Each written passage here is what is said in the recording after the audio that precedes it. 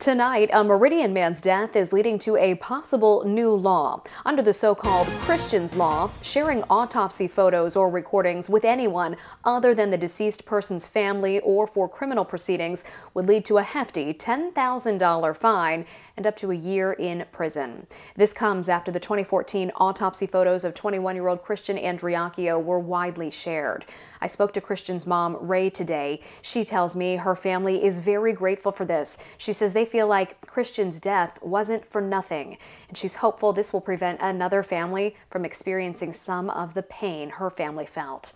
This bill unanimously passed both the House and Senate, but it was then held up on a motion to reconsider in the House.